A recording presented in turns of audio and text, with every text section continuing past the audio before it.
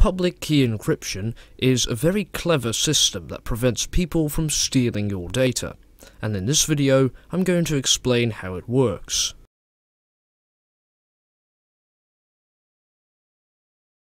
First of all, let's take a look at the very basics of encryption.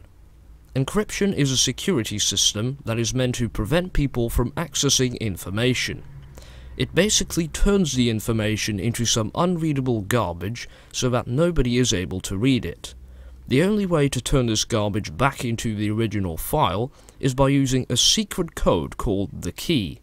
And only the owner of the file has the key, so that he or she is the only person that can decrypt it. This encryption can also be used to secure communication between multiple computers.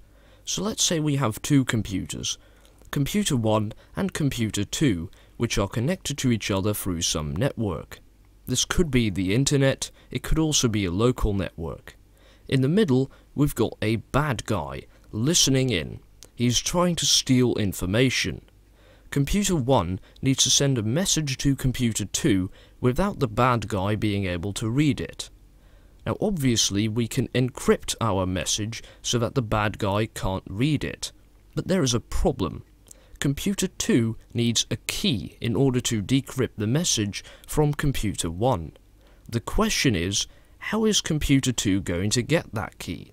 If Computer 1 sends it over the network, the bad guy will also get it, rendering the encryption useless.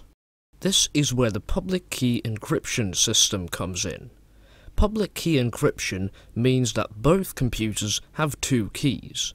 They both have a private key and a public key. The private key of both computers is top secret, and the public key of both computers isn't. The private key can only decrypt messages that are encrypted using the public key of that same computer. That sounds kind of complicated, but actually it isn't. Let me give you an example.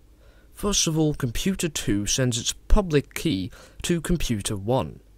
Then, Computer 1 uses this public key to encrypt its message. After that, it sends the encrypted message to Computer 2. Now the bad guy also has the public key, but that's useless, since the public key can't be used to decrypt the message. So this means the bad guy cannot decrypt the message and he can't read it. Then the message reaches Computer 2, which can decrypt the message using its own secret private key. And that is basically how public key encryption works.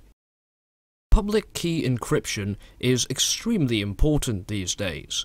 We use it all the time. If you send a message to someone, you're probably using public key encryption. It is also used to secure communication between your computer and websites. For example, if you log into an online account, you see that little green lock in the address bar. This means that the communication between your PC and the website is secured using public key encryption. Without this encryption, criminals, but also governments, would be able to steal all of our data with ease. So now you know how the public key encryption system keeps your data safe. I hope you've enjoyed this video, and thank you for watching.